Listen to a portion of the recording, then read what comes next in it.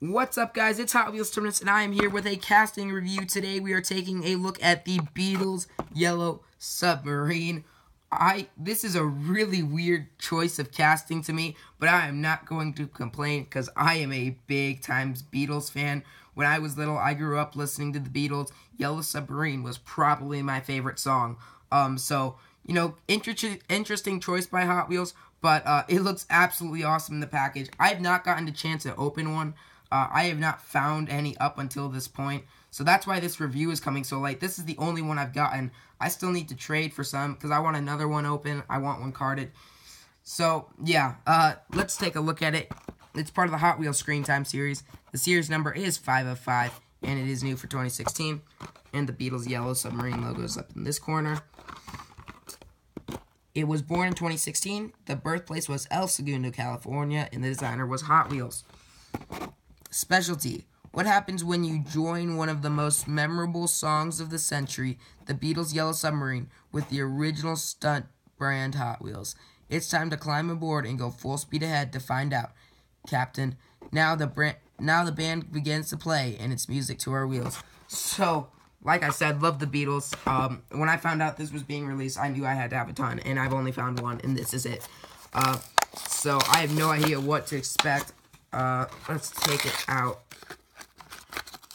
So it's metal-based, plastic body, obviously. Be very hard to keep this casting under $1. God, I need to adjust my camera, it's so tall.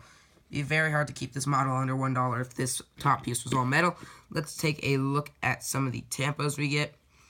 Looks like it's just, we got a pink and blue tampo on the side, with, like, I guess, I don't know what you'd call these little dots here. No idea. Windows, intakes, I honestly don't know.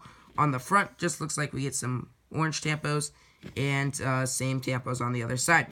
Kind of cool. We get the fin on the back, and we get some propellers, which are part of that yellow piece. So that's absolutely awesome. It rolls fairly decently. I have no idea if this fits on track or not. I don't think it does. I know I saw someone test it. I can't remember what it did. But this is an absolutely awesome casting. Very interesting choice by Hot Wheels. I'm not going to complain. Big Beatles fan. That's what I grew up on, like I said.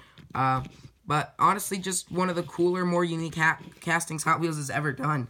You know, way back they used to do, like, the toilet, what was it, like, the hot seat car, which was a toilet.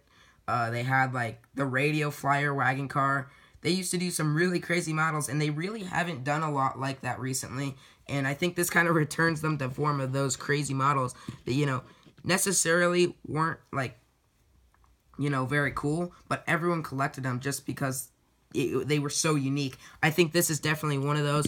They won't be able to do new, I think, colors and tampos with it, so we'll only see it released in these colors, but I'm not going to complain with that. I will always collect this car.